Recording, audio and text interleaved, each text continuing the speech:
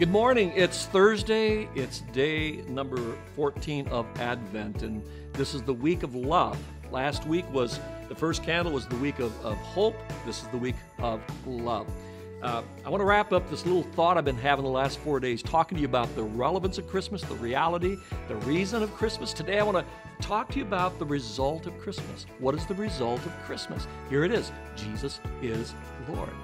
Jesus is Lord. You say that's it? That's it. That's the result of what happened that first Christmas. Because Jesus, again, didn't stay in the crib. He went to the cross. And when he was raised from the dead, the Bible says that two things happened. Here it is. For this reason, God raised him to the highest place above and gave him the name that is greater than any other name. And so in honor of the name of Jesus, all beings in heaven, on earth, and in the world below will fall on their knees and will openly proclaim Jesus Christ is Lord. Jesus has a new name. See, two things happened when Jesus not only was born in Bethlehem, but he went to the cross, he was raised again. Two things happened. God exalted him to the highest place in the universe.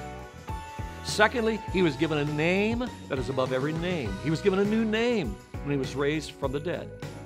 It used to be Jesus of Nazareth. Now it's Jesus is Lord. Jesus is, his first name. All right, you ready?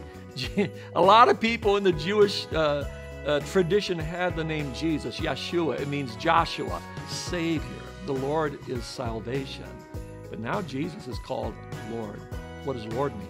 Lord means master, ruler, number one, sovereign, the one calling the shots in our lives. He sits in the highest place in the universe, and he is King of kings and Lord of lords. That's the result of Christmas. And I want you today to lean into that. Jesus, you are Lord of my life.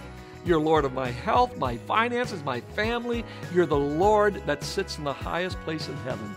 And I worship you and love you. Let that be your prayer today. We'll see you tomorrow. Take care.